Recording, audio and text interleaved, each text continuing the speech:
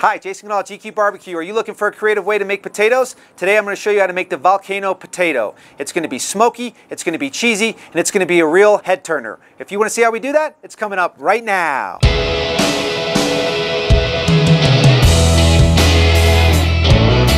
For proven recipes and techniques using live fire, smash down that subscription button and hit that bell notification, and you won't miss any of our videos.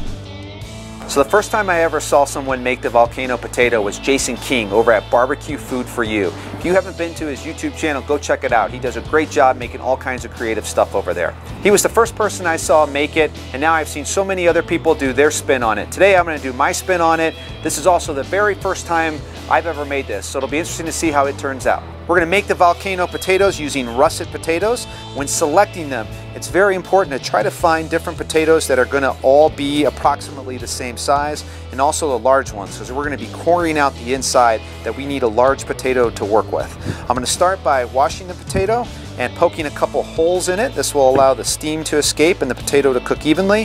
One of the things that's going to set these potatoes apart from traditional oven-baked potatoes is we're going to cook them on the drum smoker. That's going to get a good smoke flavor into the potatoes. I believe smoke sticks to moisture, so I'm going to put a light coat of canola oil around the potato before we put it in the drum. We're going to let these guys cook at about 340 degrees. Our target is going to be until they become fork tender. If you happen to have regular oil, go ahead and do that. I don't have any, so I'm using the oil that's here in the can today.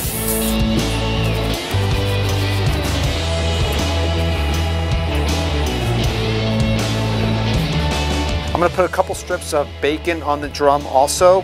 This is what we're going to use to make our stuffing for the Volcano Potato. So now I'm going to show you guys how to make the lava for the Volcano Potato. This is going to add a little bit of flair to it and give it a good appealing look. I'm going to take some sour cream and I'm going to add some barbecue sauce to it. Today I'm using the Hottish. What I like about the Hottish is it's got that little bit of zing, that little bit of back end heat that I think is going to complement the creaminess of the sour cream. I'm going to go about a 5-to-1 ratio of sour cream to barbecue sauce, but adjust to however you like it.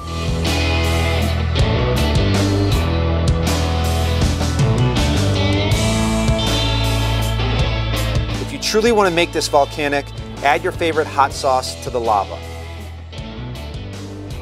So our bacon's been cooking for a couple minutes. I'm going to go ahead and season the backside with the rub. Another nice thing is that this rub's got salt in there, and what we're looking to do is get this bacon as crispy as possible since we're going to use it on the inside.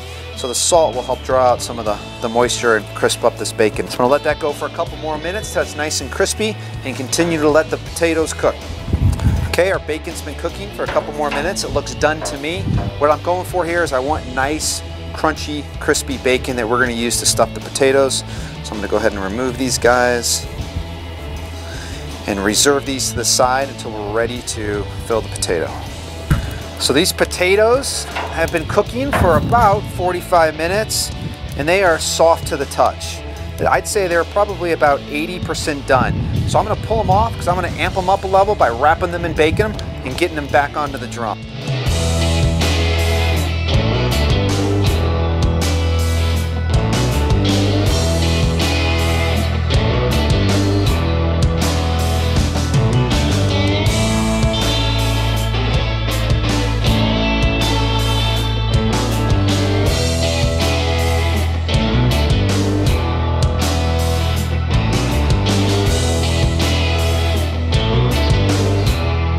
Of course, I can't put bacon on the pit without rubbing it down with a little bit of the rub first.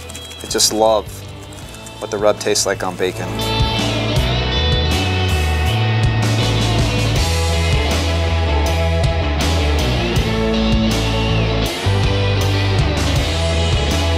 So in an attempt to get some color on the potatoes, I'm going to add some barbecue sauce. I'm using the Hottish.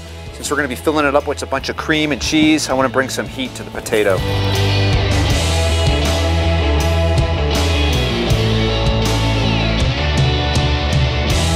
So we'll let these guys go for about 5 to 7 minutes to let that sauce set up.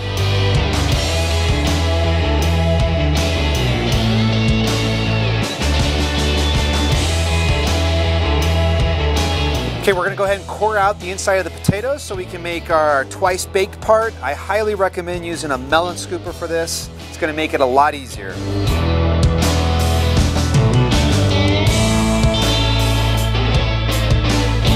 So this is what we're going for once it's cored out, and we'll fill that with our twice baked part. Into our potato mixture, I've got some melted butter that is firmed up thanks to the cold weather. I'm also going to add a little bit of cheddar cheese, not much, just for color. Where I'm really going to bring the cheese flavor is some grated parmesan. Of course, I'm going to be adding the bacon that we made earlier. I got to tell you guys, I have been snacking on this for the last 45 minutes. This bacon is absolutely fantastic. If you have the rub at your house, add a little bit to the bacon. You guys are going to love it.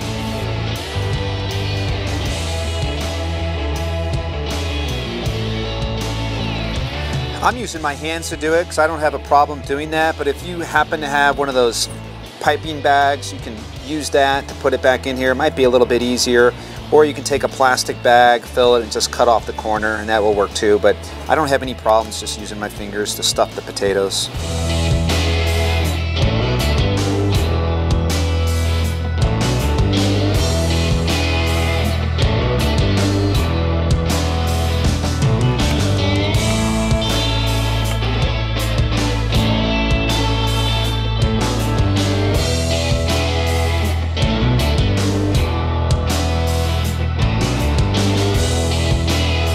I just pulled the volcano potatoes off, and all good volcanoes need one thing, and that's lava. So now we're going to add the lava to the potatoes.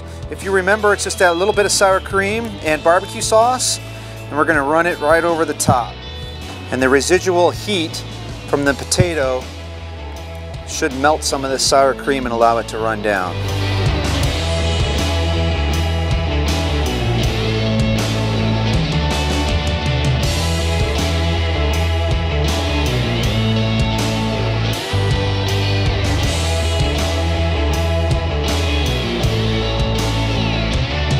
These potato volcanoes look like they're erupting with flavor. Only one way to tell. Now for my favorite part, taste test.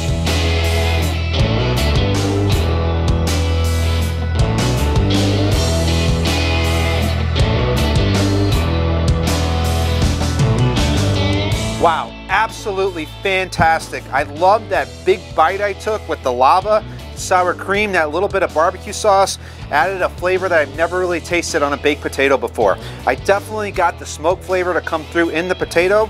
The inside part with the butter, the cheese, and the bacon, absolutely fantastic. Guys, if you want to impress your family and friends, this is a real head turner when it shows up on your plate next to a steak. Something I definitely recommend. If this looked good, if it's something you want to try, give me a thumbs up. Until next time, Jason Canal, GQ Barbecue.